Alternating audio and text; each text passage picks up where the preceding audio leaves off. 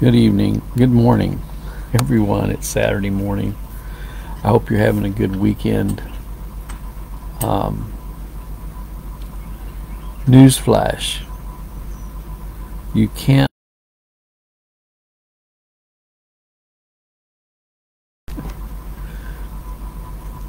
live in the past, and you can't live in the future. The only time you can live is now, N-O-W, now. And I'm not talking about the National Organization of Women either. Okay? Now. A lot of people spend a lot of time reflecting, and I do quite a bit of reflecting, but, reflection is one thing. Living in the past is something else. And then a lot of people try to live in the future. They try to plan everything out and act as if they're living 20 years down the road. I'm 69, not 89. Okay? And I'm 69, not 49. I'm living in 2023, not 70 AD. I've said that before too. I'm living in 2023, not 70 AD. And I'm not living in 1947 or 1967, or I'm not living in the day of my birth, which was 1953. You might say, well, why are you bringing this up? Well, the scripture says, think not, don't dwell all this time on the future. And today has got enough problems of its own, right? Today's got enough problems of its own. Consider the lilies of the field. They toil not nor spin. But Solomon's glory was not arrayed like one of these.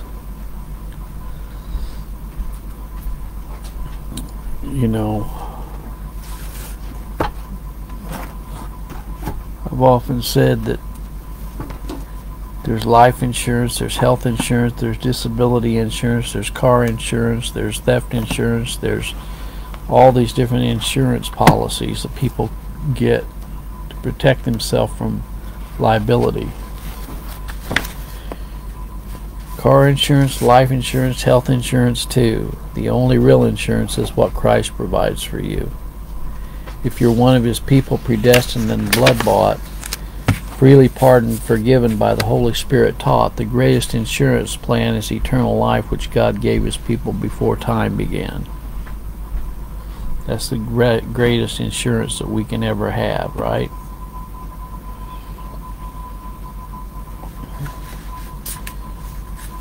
False science promotes Darwin and evolution, saying things are getting better and better. All we need to do is look at our physical constitution. We see entropy and decay. We look in the mirror and we see evolution is a lie. The earth is not evolving into something better. It will be destroyed by fire. The only thing that Christians have to look forward to is our home in heaven, where all will be peace and bliss and rest for the forgiven.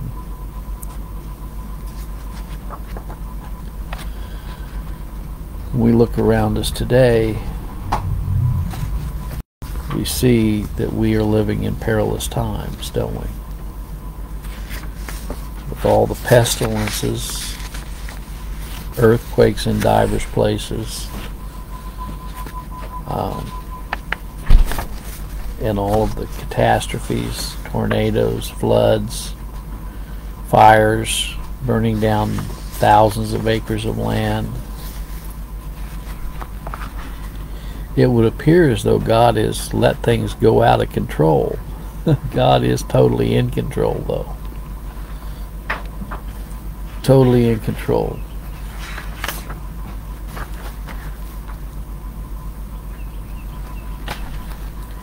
There are no maverick molecules.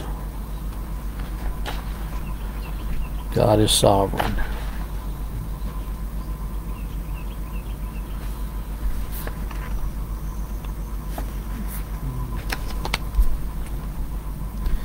We have heard the King is coming all of our lives. Amid this turmoil and this strife, we anticipate him coming at any time and hear him say, "Well done, my child," and then everything will be fine. But until that day comes, we will wait for his return.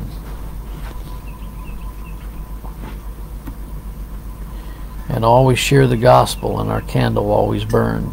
Because of his Spirit always dwelling in our lives, will occupy until he comes splitting the eastern skies.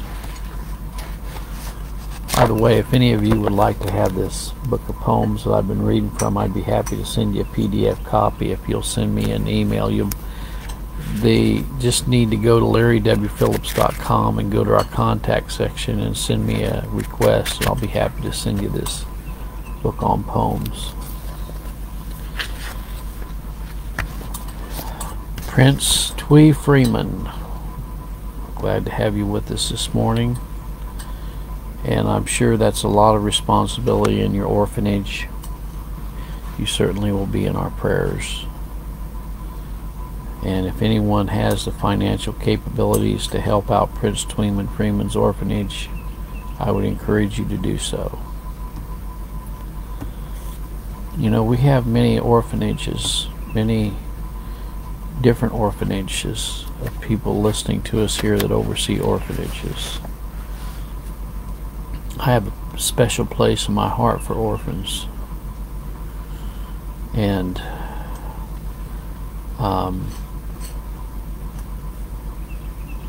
because I was an orphan myself, not a physical orphan, but I was adopted into the family of God, predestinated unto adoption, chosen in him before the foundation of the world. So I have a special place in my heart for adopted children, okay? And there's one of these days we're gonna be able to see our Abba Father. And Prince Twee Freeman says we need mattresses. The kids are sleeping on the floor. So if there's anyone that hears this broadcast, and like I say, they have the ability, why don't you go to Prince Twee Freeman's Facebook page and see how you could send him some money. Right now I'm trying to work on the situation with my own family, trying to get my son set up so he can be taken care of when we're no longer here. As many of you know, we have a disabled son. Well, anyway, I don't beg for money. I never have on any of my social media platforms, because what I've learned is when people send money, there's usually something tied to it. They want to try to tell you what you should be saying on air. I had a gal send me a small gift one time, and within a week she was trying to tell me what I need to be saying. Trying to dictate to me what I should be saying. The love of money is the root of all evil, the Bible says.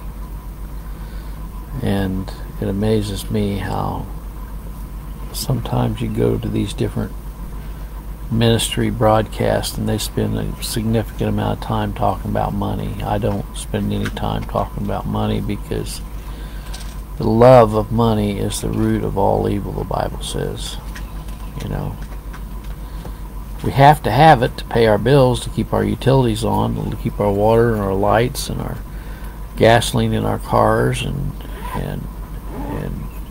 you know, food on the table and all of that. But I've often said I wish we didn't even have to have money, you know, but it's a necessary evil, put it that way. Well, this morning I hope you have a good weekend this weekend, and just remember that we live in the present. We don't live in the past. We don't live in the future. God has everything in his hands, He will give us the guidance to know what we must do when perils and trials come upon us. So let us always remember that He is our guide, He's our comfort, He is our sustainer of our life. May the good Lord be with you today in a special way is my prayer. God bless.